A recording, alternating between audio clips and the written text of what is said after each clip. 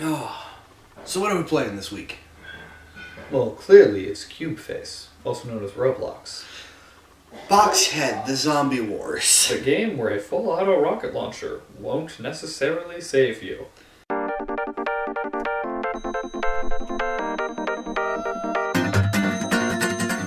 This is a weird statement, isn't it? I mean, also a weird statement is the pistol that's still pretty good.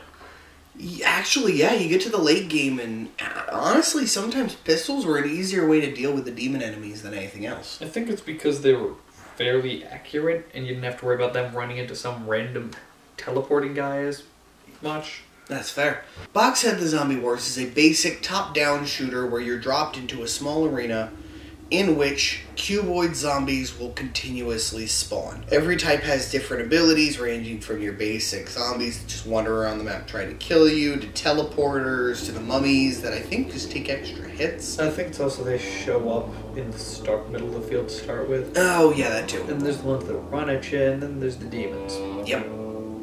Which shoot fireballs. Oh, And by fireballs, I mean firewalls. Replaying it for the first time since I was younger, it brought back so many flashbacks of just hearing that noise. Honestly, most of my flashbacks were from being the guy in charge of swapping weapons for you as you actually played the game. So when we were a kid, we couldn't conceptualize swapping weapons in order to play. So I would control where we were pointing and what we were shooting at, and he would control where on the number bar to press to get different weapons at a moment's notice. And to be fair, it was really effective in comparison. Oh yeah, we were really good at it. It was way more effective than me playing on my own. And desperately scrolling through the weapons with a scroll wheel, yeah. Most of the time I was... Scroll? Yes? Oh! Most of the time that I was playing, I was just staring at the screen as I desperately hunted for where on earth my rocket launcher was, wishing I had Josh there. And I'd like to think I did fairly okay on my own. It was my first time actually playing on my own, I think. It wasn't a hard game. That was what surprised me the most, was I remembered it being such a hard game when we were kids. And to be fair, we got to such late levels usually. That's true. Maybe that's why I remember it being so hard. It's because we got, at least from what I remember, pretty far along, so... But overall, it didn't feel difficult, and most of the time when I would die, I died because a bunch of demons boxed me in, and it's just a continuous and you can't move. Yeah. That's not a fun mechanic. There are not enough iframes to escape the fire if another one fires in a direction and boxes you in. I'm not necessarily sure that was an intended mechanic, but I the don't obvious think answer it here was would be intended. having killed them earlier, but it's easier said than done. Much easier. A lot of the weapons you get are cool.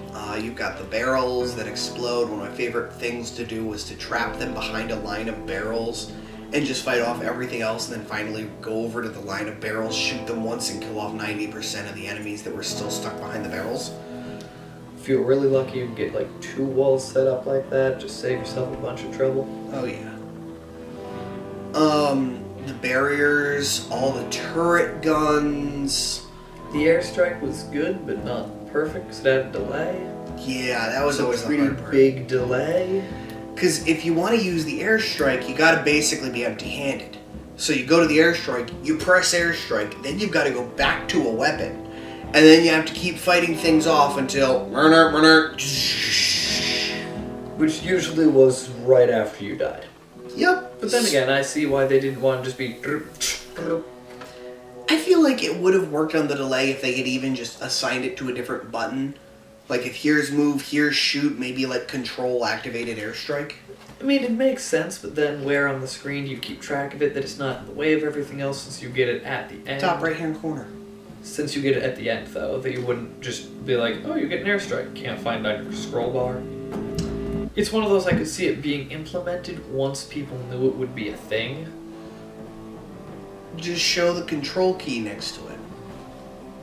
Then how do you know to Or look there? include it in the instructions for how to play. And be like, hey, if you live really long, you might get one of these. That's the only thing I can think of, because that would fix the problem where you could still keep fighting them off. But when you have to switch to and from the airstrike, it turns into this issue where you don't end up using the airstrike until it's too late because you don't want to waste the airstrike, but then you finally swap over and swap back. And in doing so, you've made a bad situation that you needed the airstrike in even worse. Yeah, it's definitely one of those great idea but flawed. Still overall, I'd say a great fun game.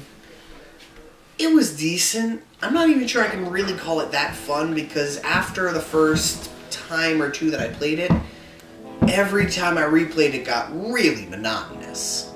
I would agree with most shooters though, so that could just be our aversion to the genre. That's true, but because of the style and because of the way that it worked, it felt really boring to me.